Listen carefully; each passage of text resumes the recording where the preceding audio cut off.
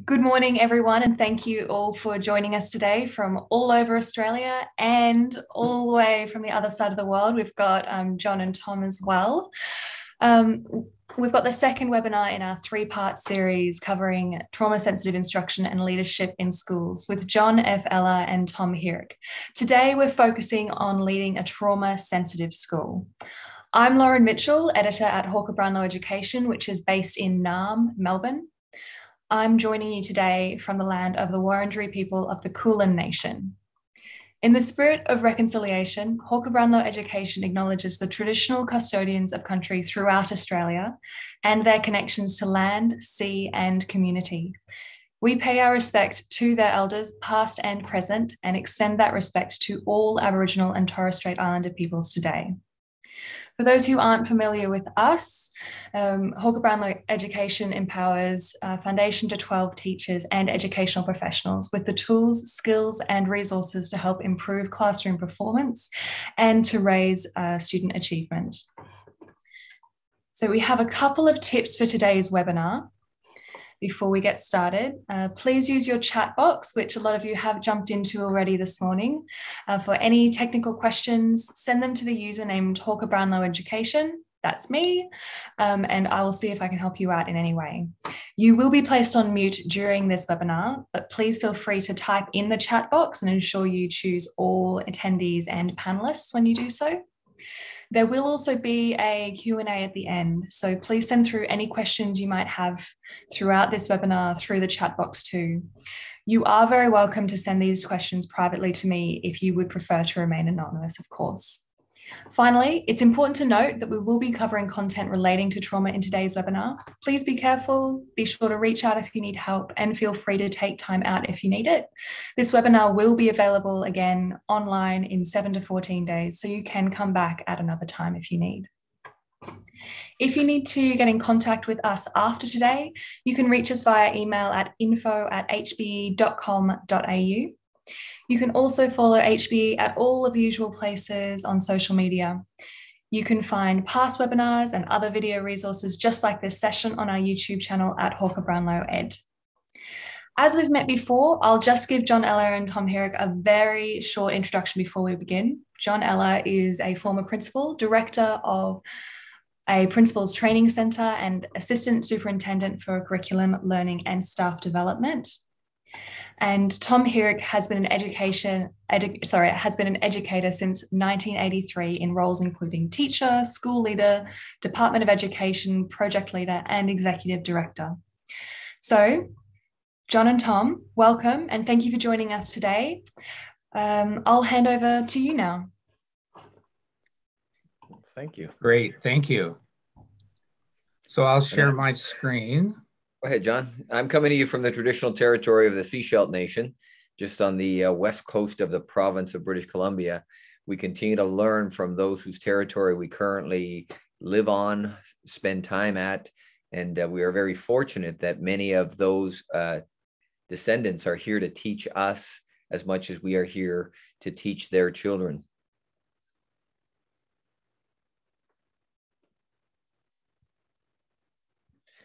So, one of the things we wanted to keep in mind as we think about the impact, and we mentioned last time, trauma didn't arrive with the pandemic. Trauma won't depart when we are post-pandemic. And so one of the things that's really abundantly clear is this whole notion that we need to plan on going forward. I've heard far too many colleagues talk about they can't wait to get back to the old normal. We want to be clear. On many levels, the world we left no longer exists. In fact, I'm not even sure I like the notion of the word normal. People said, well, maybe it's a new normal then. And I think that still has some constraints, some parameters to it. What we're hoping to encourage you to do, you and your teams to do, is to plan a move forward to a new better.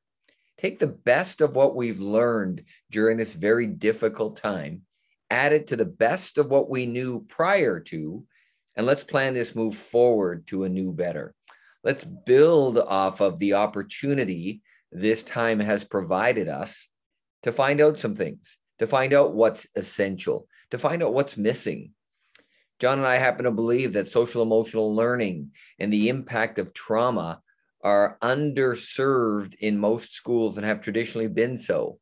We also happen to believe that they are right there on par with reading and writing and arithmetic. If we are trying to facilitate functional adults who can make valuable, viable contributions to their communities.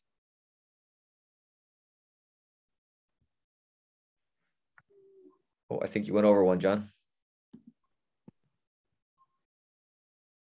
There we go. We also know this. All of you are in critical roles. Leaders set the tone. They develop the district, the school's culture to help students and staff be successful. We know that for many of our students, the adults they see at school are the best adults they get to hang out with. We also know that many of them have had the trauma exacerbated by the difficult situations we currently face. And so we've got to be leading and creating those cultures that promote success for all, not just success for a very few. So what we're going to be talking about today and through all of these sessions really is built off the work that John and I created in these two books, Trauma Sensitive Instruction and Trauma Sensitive Leadership. They're companion books. A lot of what we share with you, a lot of the scenarios you're going to find replicated in these books. We're going to give you a little taste of the content, and we're pleased that Hawker Brownlow is going to make these books available. And so again, just check out those links that Lauren shared with you earlier, and you can get copies of both of these books.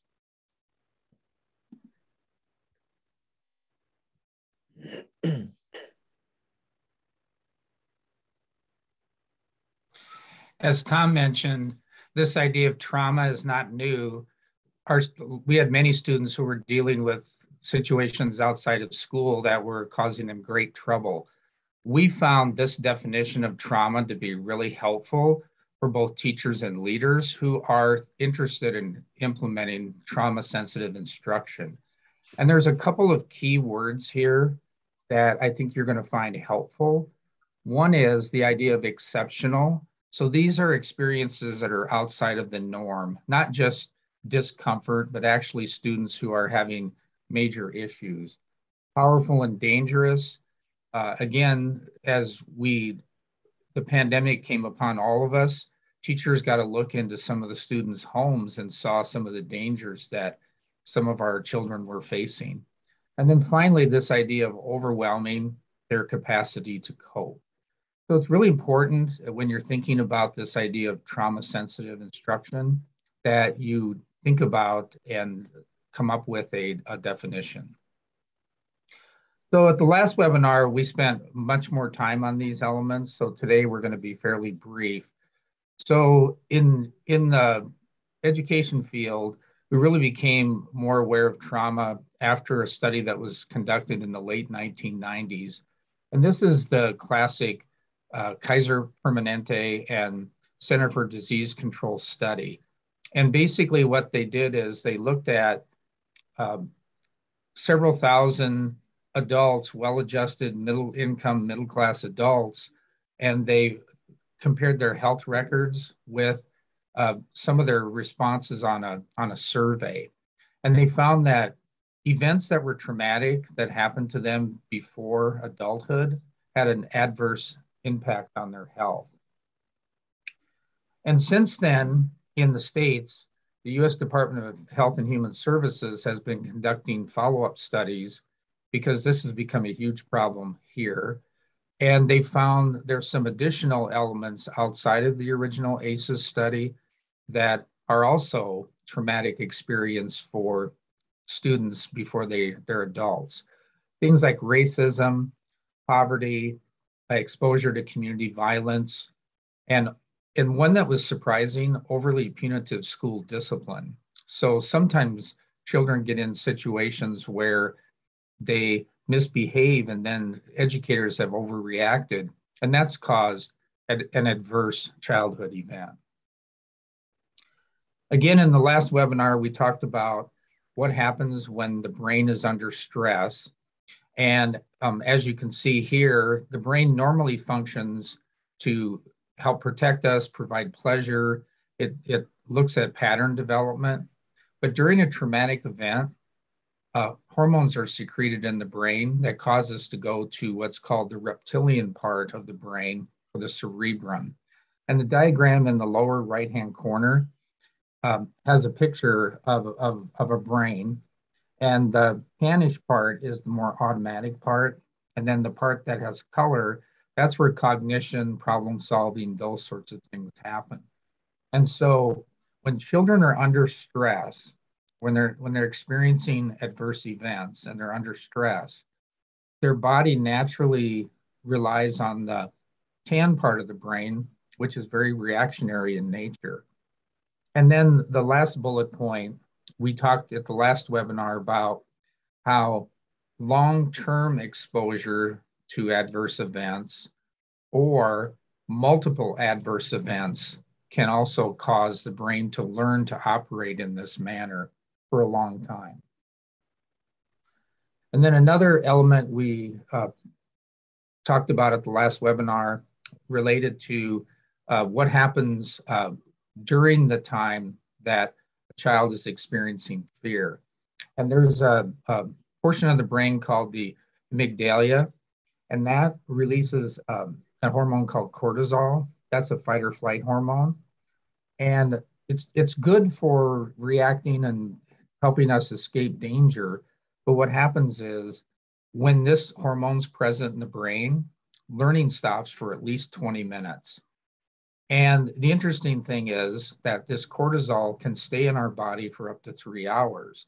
So if you have a situation with a student, they come from home and there's conflict at home or abuse at home, when they come into the school, they're still under the influence of cortisol. So again, it stops cognition for a minimum of 20 minutes, and it can stay in the body for up to 3 hours.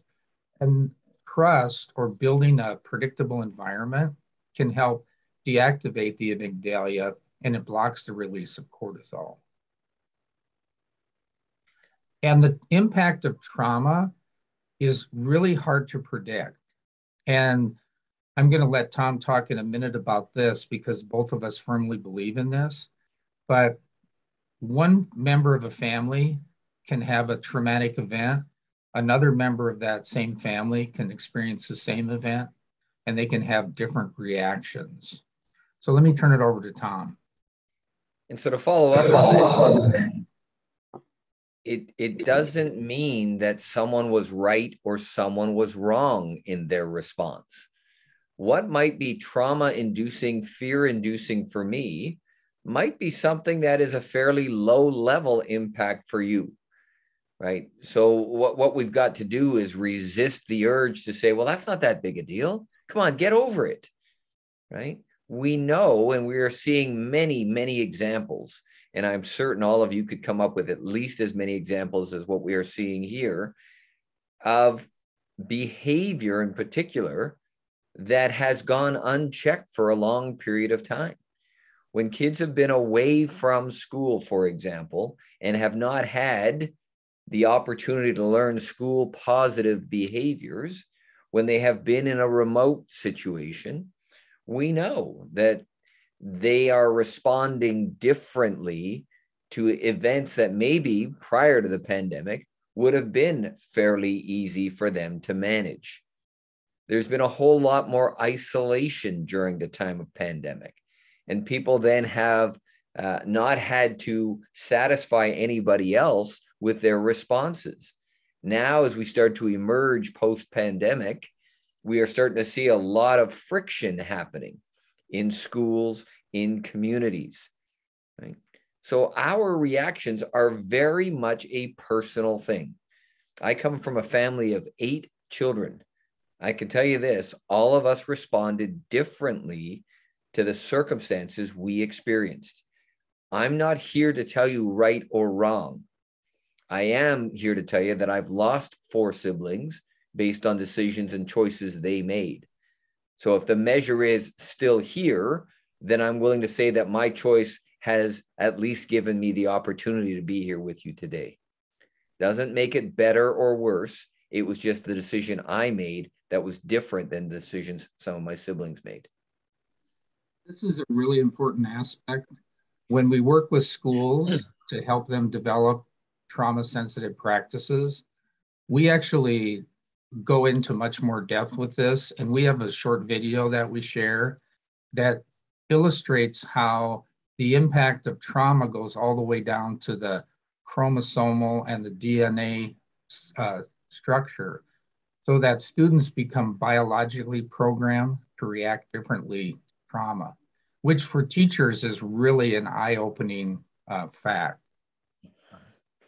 So in trauma-sensitive schools and classrooms, there are lots of things that we can do to make them more focused.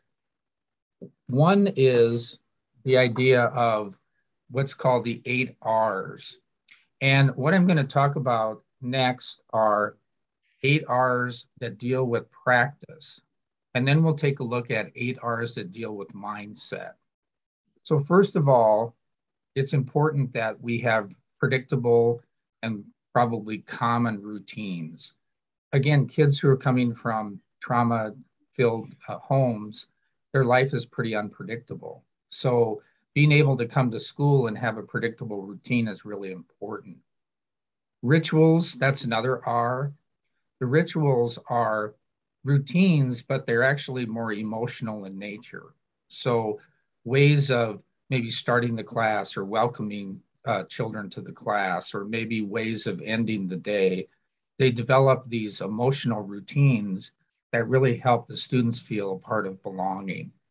Relationships, Tom and I really firmly believe, and we've had this through our own experience, that it's relationships that are key to the success. And then finally, the idea of regulation.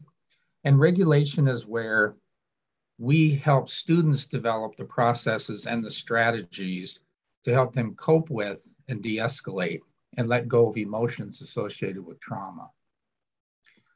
And then those are elements related to practice, and then these are elements related to mindset.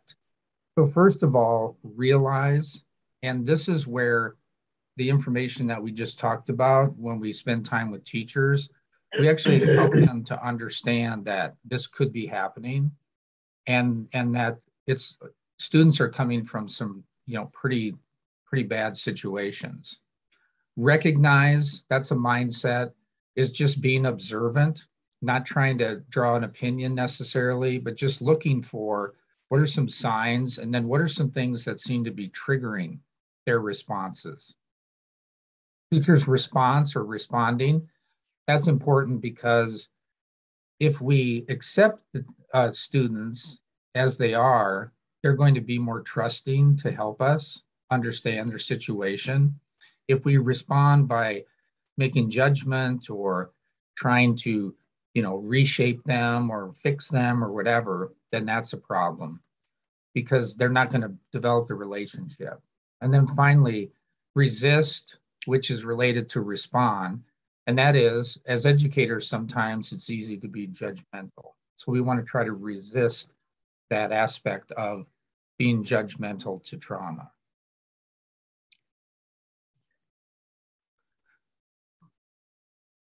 So we talked earlier about reactions to trauma. And this is the idea of the response and the resist. And obviously, when we have situations in the classroom, it's really easy to have a strong emotional response. But when emotions get heightened, it's really important that we think about, how do we center ourselves, and how do we understand or implement the value of calmness in processing situations. So go back to what John had shared earlier, this whole notion, of kids coming to school, arriving to school, having gone through a traumatic or fear-inducing event, right? And then they get dropped off at school. And the teacher is just being their awesome self and greets the child with great care, caution, genuineness, and the child doesn't respond. This is really where we have to monitor our reaction. This is not the time to get upset, right? Again, are you saying good morning to give something of yourself, or are you saying good morning to receive something? If you don't get the reaction, the response from the kid that you think, that ought to be a red flag for you, that something is going on here. Now, to bark at the kid or want to consequence the kid because they did not give you back the same level of enthusiasm you gave them starts to derail this. Remember now, if they've gone through a traumatic or fear-inducing event, the cortisol flush is on. They're not learning. It's taking 2 to 3 hours for the cortisol to be metabolized. This is where we need to make some choice around our reaction to that. They've come from emotion. They don't often get to see the value of calmness. They often see adults who are doing things in a positive way in order to get something, not to give something. As many of you know, when the student gets through the initial reaction, a lot of times they're able to rationalize and talk through the issue. But when they're under heightened emotion, they have difficulty thinking rationally. So as educators, that's why it's important for us to change our mindset and give ourselves some pause between the event and our reaction.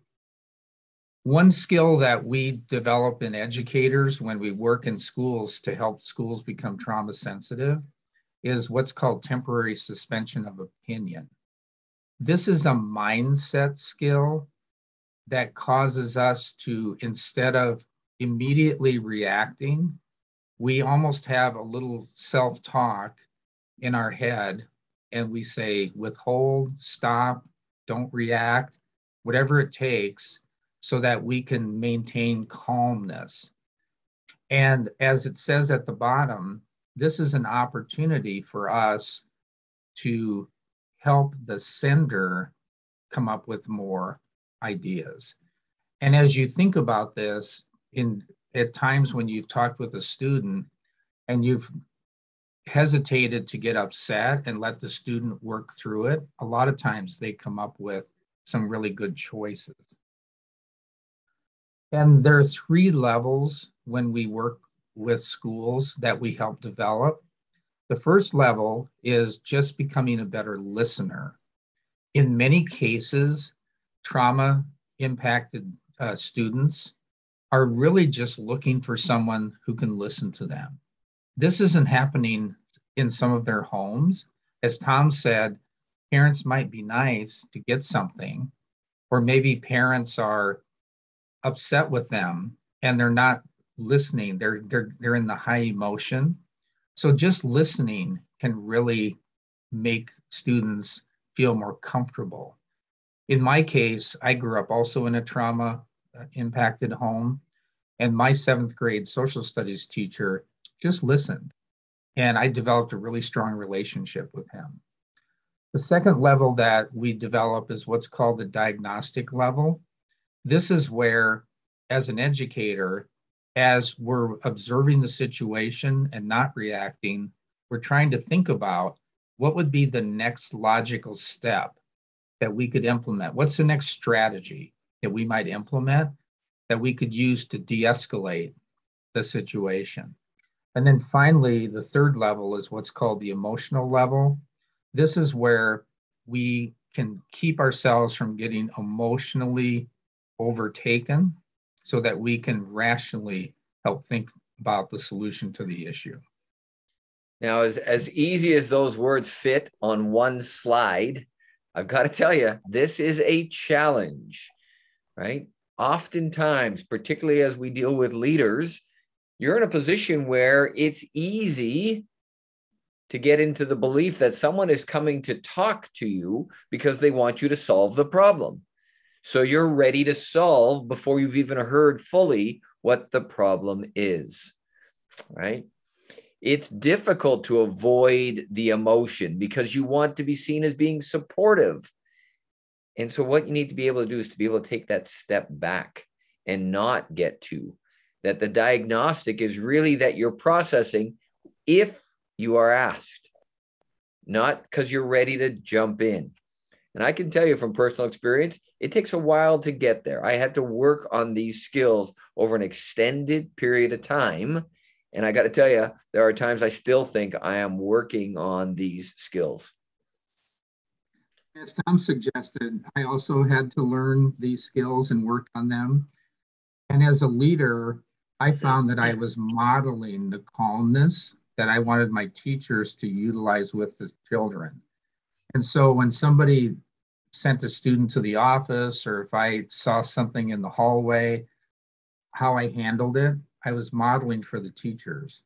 And again, most of the time, you find that the children maybe did not intend to cause a problem, but something about the situation has diminished their thinking. So again, this is a really good skill for leaders and for teachers.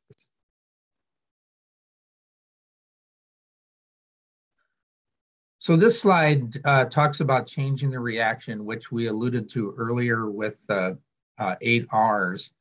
And again, this sentence at the bottom is really strong.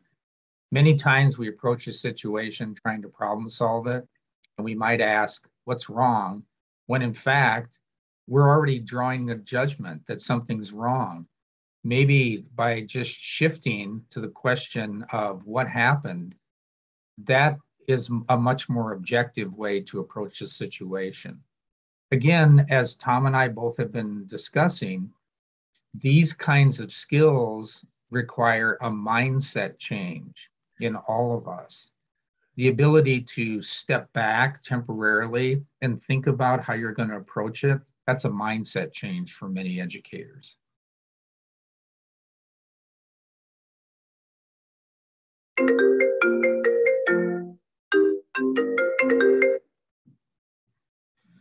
So this part has really been interesting as Tom and I have worked together.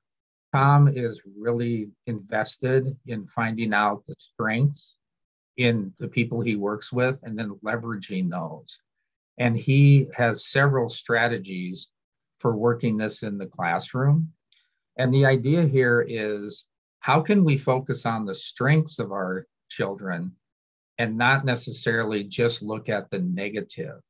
And then when you focus on assets, what happens is now you start to change their behavior so that it becomes more productive.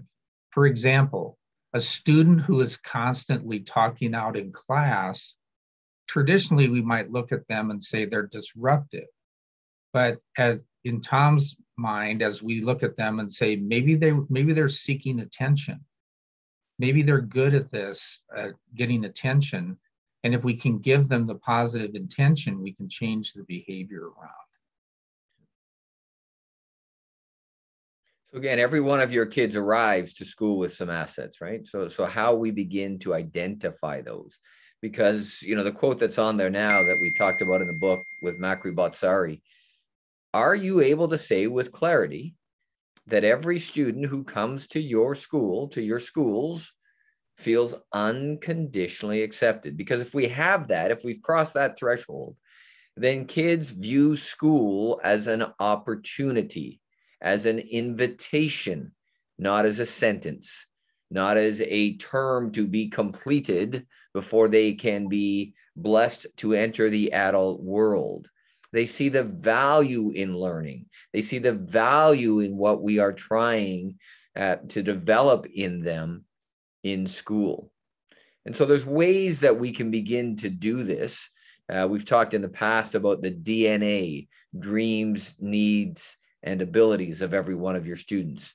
Another activity on this next slide is really quite basic. If you were to put up every kid that comes to your school, if you were to get their picture and put it up on the wall or put it up on the screen, and you gave every adult in your building sticky dots and said, put a sticky dot on any student you have a connection to or be prepared to build a connection with, would every student get a sticky dot? Now, listen, the point of this activity is not to create a woe is me moment, not to say, wow, we are doing, It's to find out, do we have every student with a significant adult at school? Do we have kids that are drifting? And by the way, it's not always the easily identifiable kids. We have some kids who have learned the game of school. They come to school to watch teachers work. They know when they need to respond in the affirmative. If teacher says thumbs up, they all do a thumbs up. Every once in a while, they look over at another kid's paper so they can call out an answer, and they're playing the game. This is really about making sure that every student in your school has an adult champion. Back to the idea of the attitude and the fact that students will work harder for teachers that they respect and that they like. When Tom and I do development for schools, we integrate in short video segments so that teachers can actually see this in action. And I remember one video that we were using. It's like a high school senior. I mean, the boy is like 6'6", 230-pound boy. And he's telling the camera how he works harder for certain teachers because he knows that they are interested in his success and that they like him. They built a relationship. And I mean, he's probably tough enough that he doesn't have to be scared of anybody, but at the basic level, the relationship is what motivates him to do well.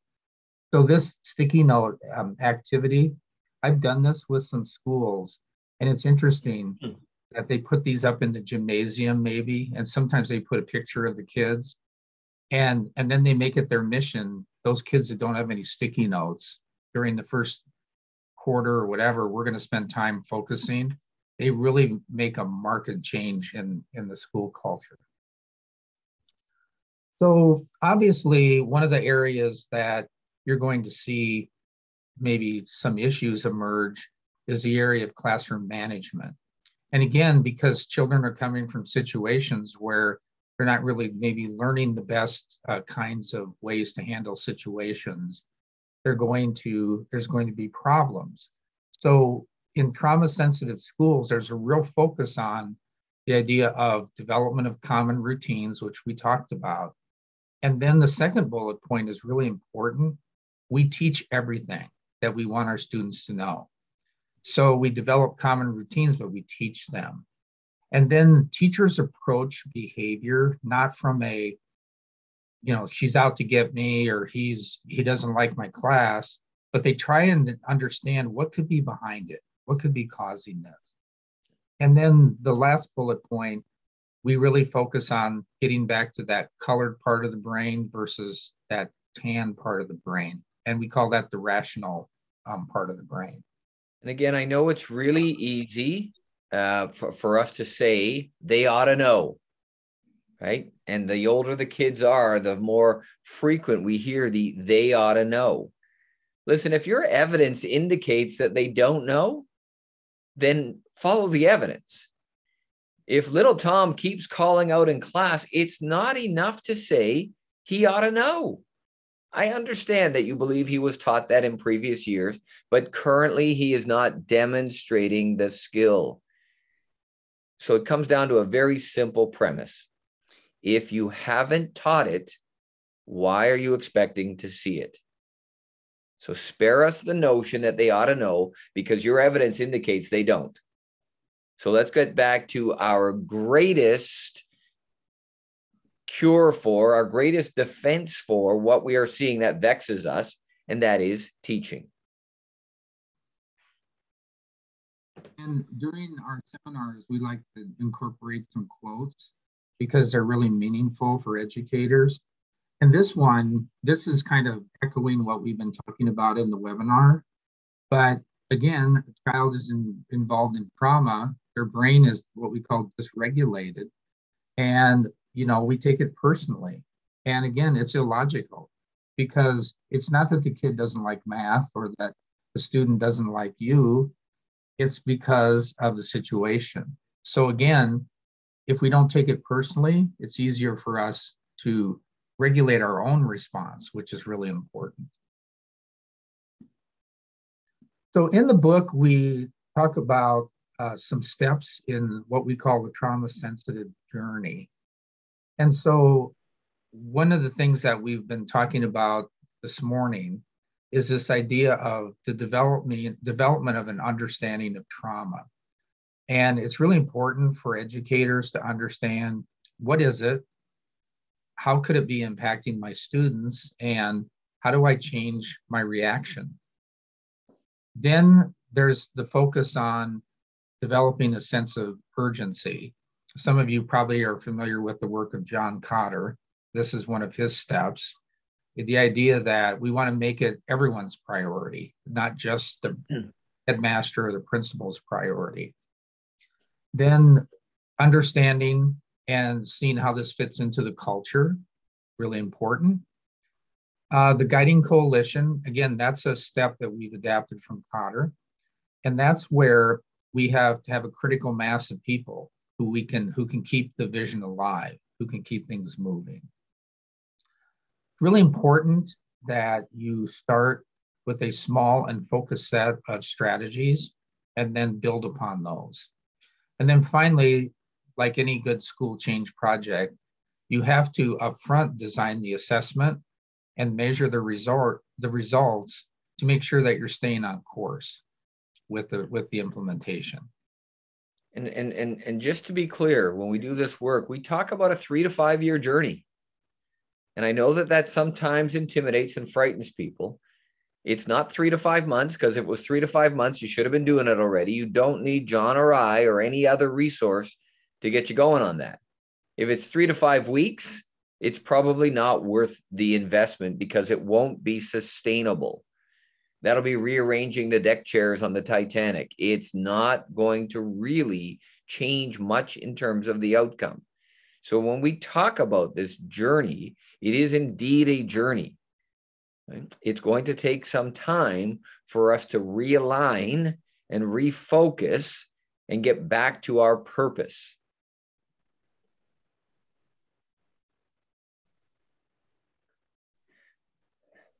Right? Because we know the steps when we start to move on this journey towards becoming trauma sensitive, trauma aware. We need to look at our attitudes as educators, as leaders. We need to help others to shape their attitudes towards this belief that this isn't temporary. As we said at the outset, trauma has been going on as long as we have been walking this planet. We know that trauma varies. We know that certain situations, the time of pandemic, has exacerbated the trauma, but it didn't create it. Ken Williams and I point out in the book, Starting a Movement, right? What it takes to create this district-wide cultural change. Leadership is not a solo act. There are designated positions in schools and in regions, but leadership has to be dispersed. We need to have everybody pulling in the same direction. This is kind of back to that guiding coalition that we have in the journey, where you have a group of leaders in addition to you that's actually providing the stimulus for this to continue. And then finally, that collective commitment, right? This can't just be a part-time. You can't opt in and opt out of collaborating. If you're a collaborator, one of two things is happening. You're either getting better or you're helping somebody else to get better. When we have a collective commitment, when we agree to function as a team during the hardest moments, if we're a team, members of a team in the hard times turn to each other, look each other in the eye, and say, we got this. Talented individuals during the hardest moments turn away from each other and try to solve for the team rather than with the team. So as Tom and I have been doing this work, we're finding that many educators also have experienced trauma or experiencing trauma and stress. And so one of the elements that we try to build is educator self-care. And as you can see by this slide, this is in the red. That's the classic line when you get on an airplane. They always tell you to put on your mask before helping others. And why do they tell you that? Because if you don't survive, you won't be there to put it on for others. So this idea of we need to take care of ourselves as educators is really foreign to many of us. We work really hard to make our kids successful, or you as leaders work really hard to make your teachers successful, but you also have to care for yourself. And these bullet points are really important, that it can't be the last thing that you do. And again, you want to make sure that you stay healthy so you can help everyone else. And then finally, people sometimes, they're overwhelmed by the situation and it's beyond what they or their colleagues can help with. So it's not a sign of weakness if you get help outside of your colleagues. And these are just 3 things to think about during implementation for teacher and your own self-care. Obviously, build it into your plan, talk about it regularly, and then finally, as a leader, take care of yourself. You model that for the people that you lead.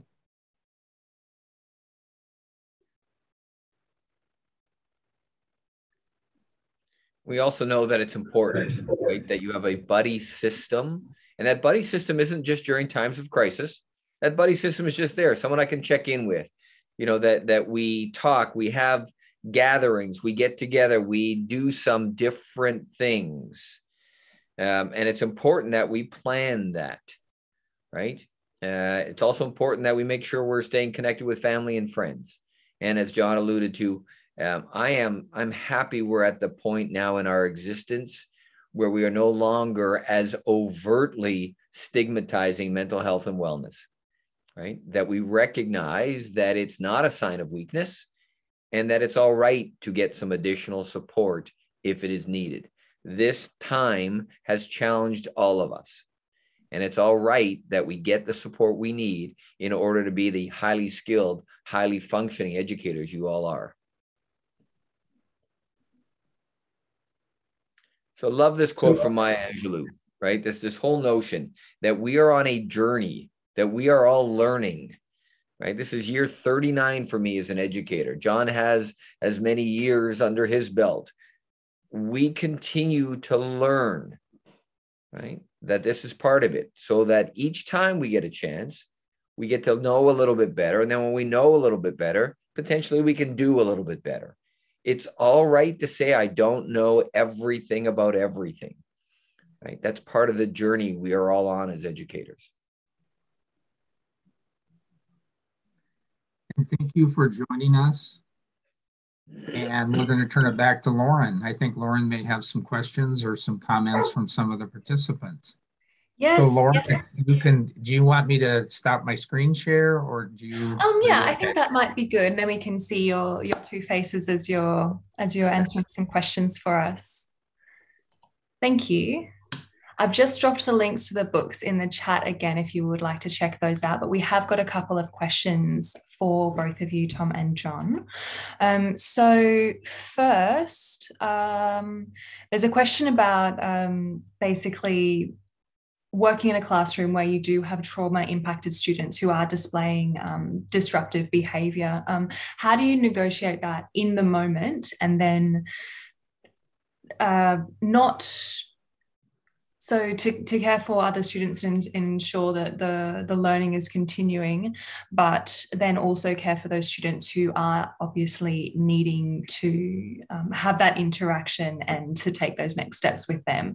How do you sort of split those dual needs in that classroom? I'll go first on this one, Tom.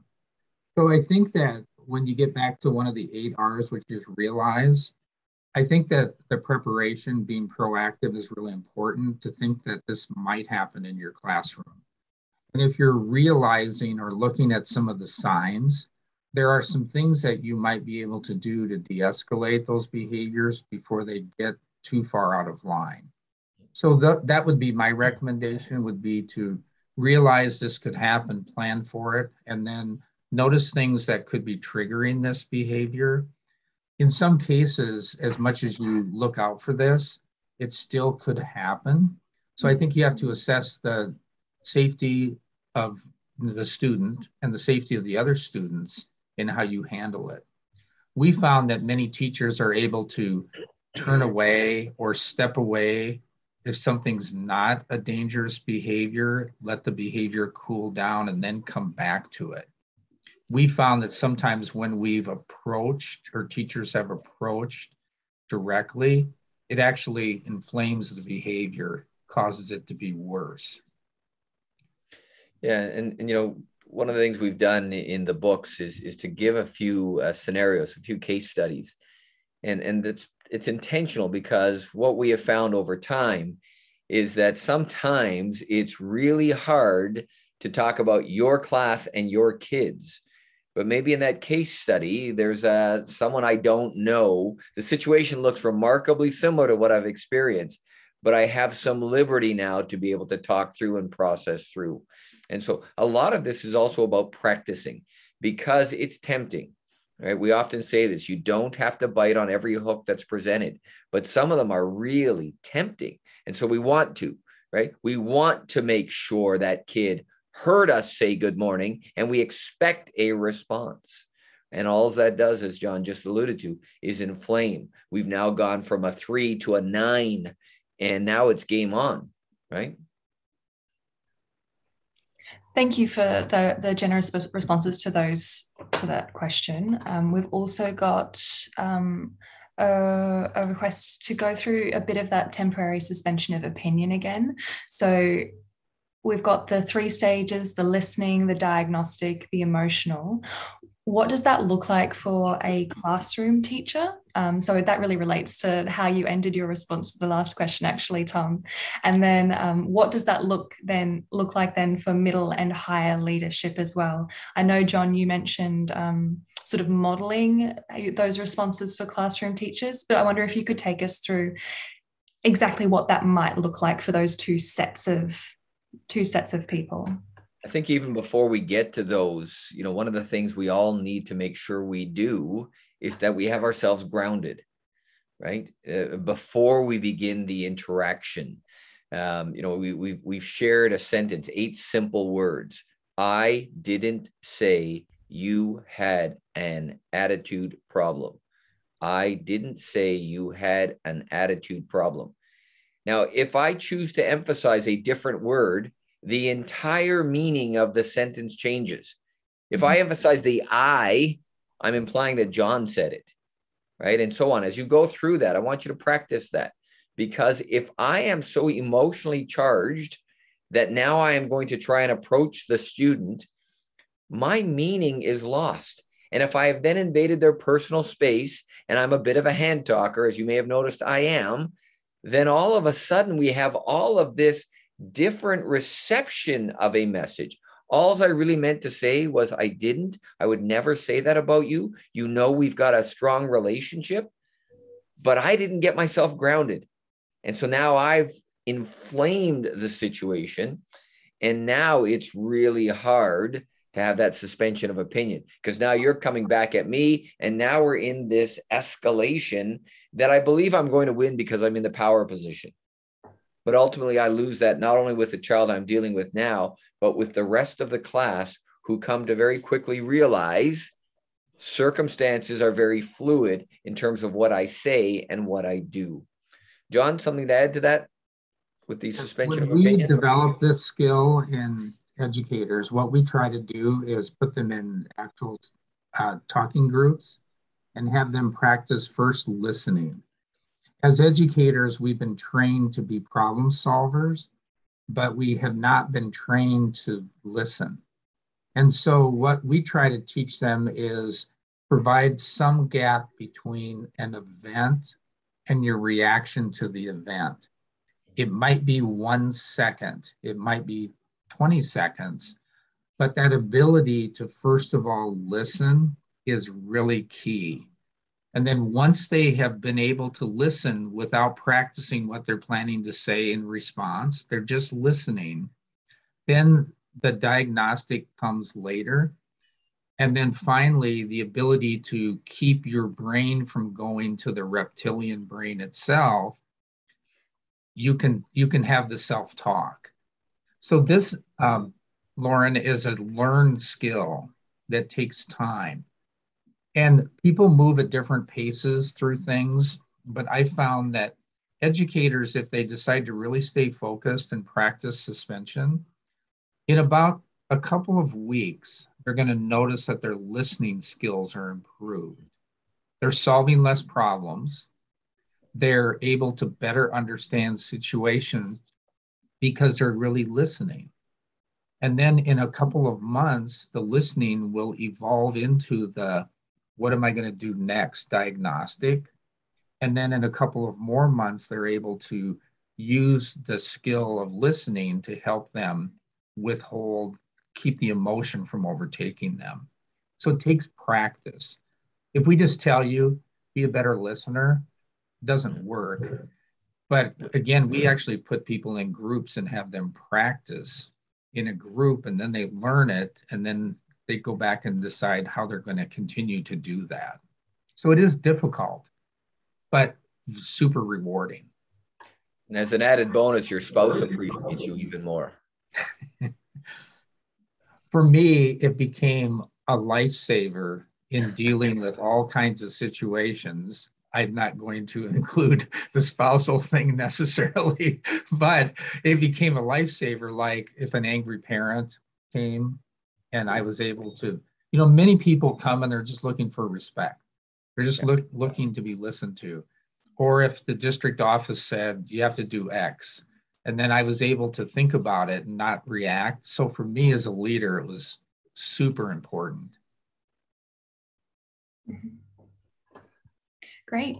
I think that might also slightly run into our next question as well, which is it's about the trauma sensitive school journey. So you outline that there's also a step for selecting and implementing strategies. And can you perhaps give us some examples of strategies that a team might begin with? And it sounds like one of those is going to be to work on that really active listening and taking the time before then reacting. Are there others that are good for beginners? We really find value in focusing on attitude and mindset. Because if we can think about our attitude towards trauma and we can develop a mindset, that's going to inform us along the journey. So in order to change your mindset, teachers have to have an awareness of what this thing is and the impact. And it's interesting because when we talk about even something as simple as a cortisol, it's eye-opening for teachers. Mm-hmm. So because they think that they have, I guess, previously thought that somehow the student's out to get them, when in fact they find that biologically they may not be able to control their impulses. So attitude and mindset are important. And then routines. Again, anything we can do to make the environment predictable, those are some pieces. And then I'm going to go back to Tom. Yeah, no, there are particular activities that we have groups engage in, but they are all towards those three areas that John just identified, right? And attitude and mindset, it's easy to say, it's not so easy to do, particularly not in the heat of the moment. I mean, when we're calm and in a session like this, I can agree to almost anything. It's now trying to project that forward to that situation where we have this escalation, we have an upset parent or an upset student, right? And once we start to practice this, we start to see the benefits of it, and it then becomes more and more easy to replicate. One thing Tom talked about, which I want to reinforce, is that in both books, we've included real vignettes and stories that illustrate points. And those are actually really useful. We use those as activities in some of our professional development work. So we give them a vignette and then we ask them to diagnose, what did the teacher do, what worked, what didn't work, and people really find value in that. Terrific. Thank you both for your generous responses to those questions. I really appreciate it. I think that we might be coming up to time today, so I might just share my screen, get those books that you were just talking about back in front of everyone. So there we go. So thank you all so very much for joining us today. I know it's really not easy to take time out of your busy day, whether you're watching this live or whether you're watching it later on when it is available online. We really appreciate you being here because it does make a difference. You can find both trauma-sensitive instruction and trauma-sensitive leadership on hbe.com.au, and we do have one further webinar as well, and that will be on Tuesday the 8th of June, and I've got the date right this time, Tom. Double checked.